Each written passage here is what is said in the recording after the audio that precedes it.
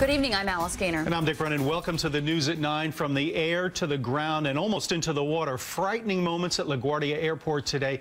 Here's a live look at the Delta plane that skidded off the runway this morning. Tonight, investigators are inspecting the plane before they move it. The flight from Atlanta had 125 passengers and 5 crew members on board. Several passengers were injured, but none of them seriously. Tonight, the airport is back open after being shut down for several hours today.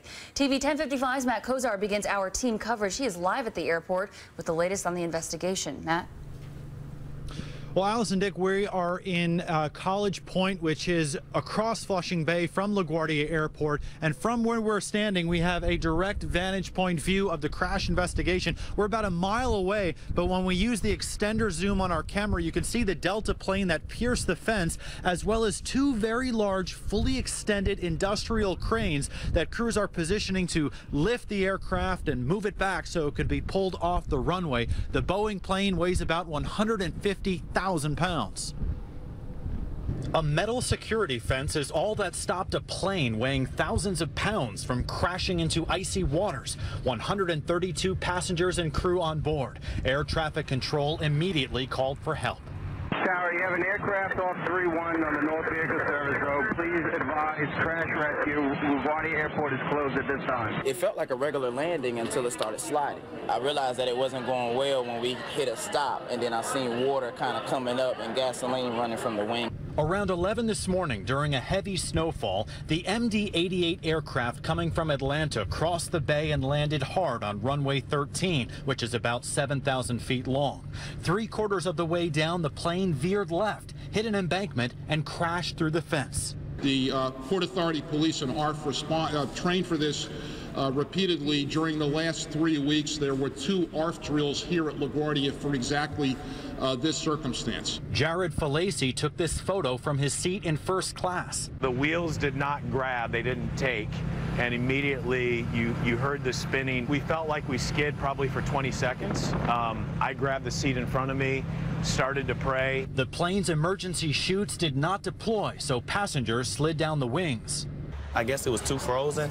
The back door was too frozen, so they had to unfreeze it with water. And no one seriously hurt. EMTs rushed 3 people to the hospital with minor injuries. Officials not yet saying what exactly caused this crash. The NTSB is sending an investigator here, and they will retrieve the flight data recorder as well as the cockpit voice recorder. Reporting live tonight from College Point, Queens, Matt Kozar, TV 1055. All right, Matt, thank you. Well, most passengers knew quickly something was wrong, saying the landing felt different than ever before. TV 1055's Sonia Rincon spoke with some of them.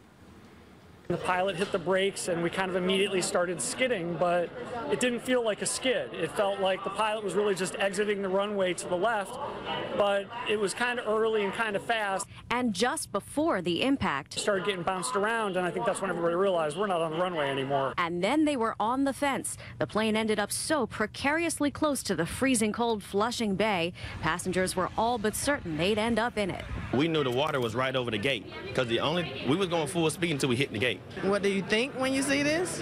Get ready to swim. You thought you were going to have to swim. It's time to get ready to swim. But Ishmael Latif says he's just glad to be dry, warm, uninjured, and on his way. Not everyone was as content. 24 passengers had bumps and bruises, some too shaken to talk about it. 3 passengers took rides to hospitals in the ambulances that lined up outside the terminal. Passengers tell us the massive response showed them very quickly that they were safe, and the flight crew knew how to deal with a scary situation. We all went to survival mode, and luckily the crew was pretty good. I mean, they handled themselves very well. They gave a good description of what we need to do. And what was that? We got off the plane. Everybody chill out.